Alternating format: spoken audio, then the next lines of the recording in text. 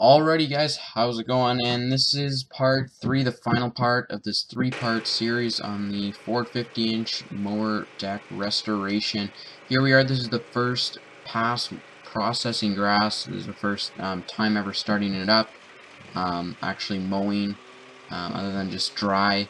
And this, I have to admit, it was pretty exciting, and it was pouring rain, but I couldn't wait.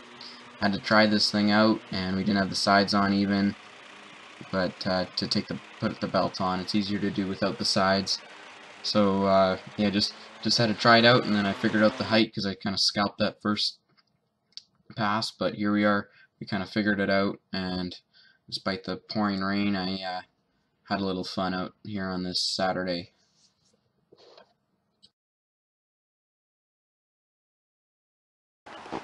Alrighty guys, well that was my first time ever running that, and I have to say it's loud, but who cares? It's fun. It's super fun, and I can't wait to really get this up to speed.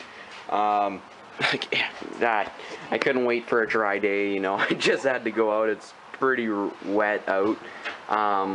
In terms of cut of quality, like over here, I didn't know my height setting, so I kind of scalped it there. Here, I kind of evened out a bit. Obviously, would have left a better cut on a dry day. I might go ahead and get some new blades for it, because the center one, we were having some Alrighty guys, so with. after taking it for a spin, it's time to do some after maintenance. Obviously that grease that we put in there, it's been spun around, so here we're just really topping those hubs right back up with grease, and we inspected the belts, and that was about it.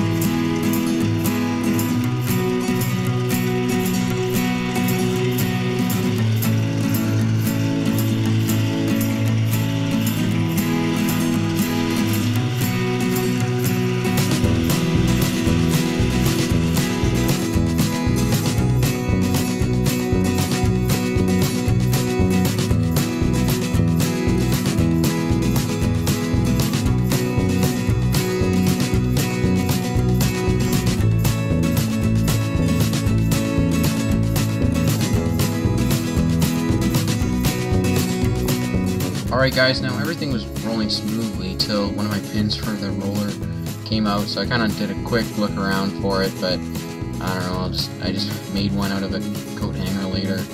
But that was the only thing that went wrong on this. Must not have had that pin in right.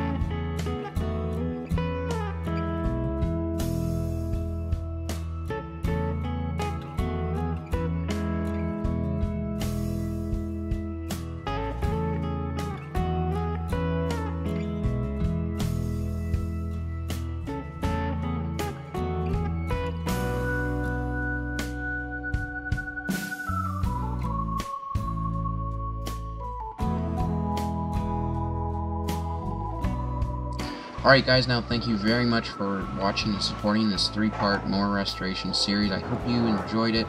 Don't forget to subscribe if you already haven't, rate, comment, share, and we'll see you on the next video.